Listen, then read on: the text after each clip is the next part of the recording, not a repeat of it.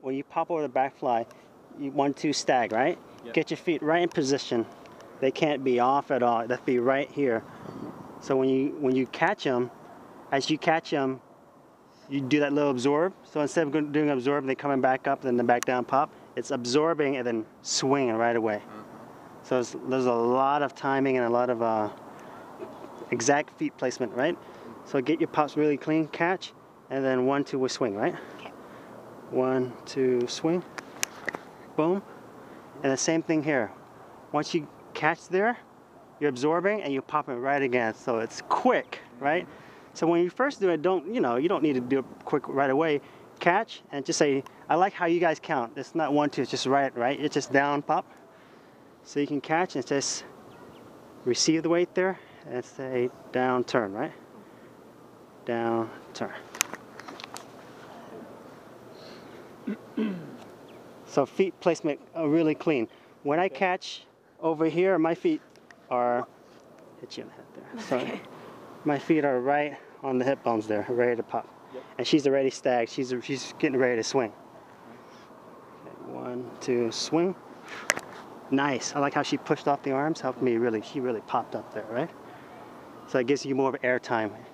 That's something you can do as a fly to really help you base, is push through the arms. And then for me personally, popping off of my toes is a lot easier. Just like when I jump off of my toes. Look at that pro, adjusting her pants.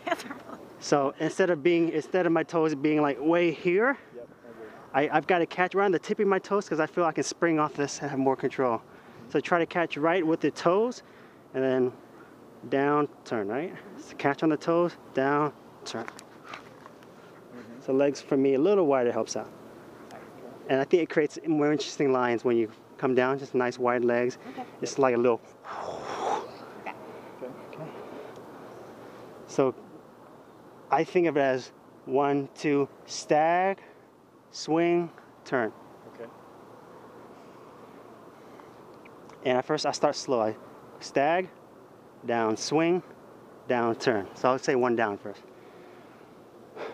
1-2 stag, down, swing, down, turn.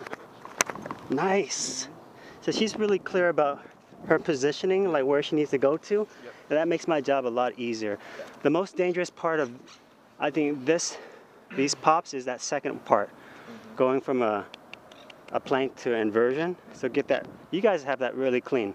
So now I would say you focus on that last bit and being really clear about turning and then flattening out to bird. So you get into that nice plank and keep the legs wide. Not only it makes it easier for your base to catch the hips, but it creates a more interesting line. It's nice and big. Yeah. You do like a little roundhouse effect.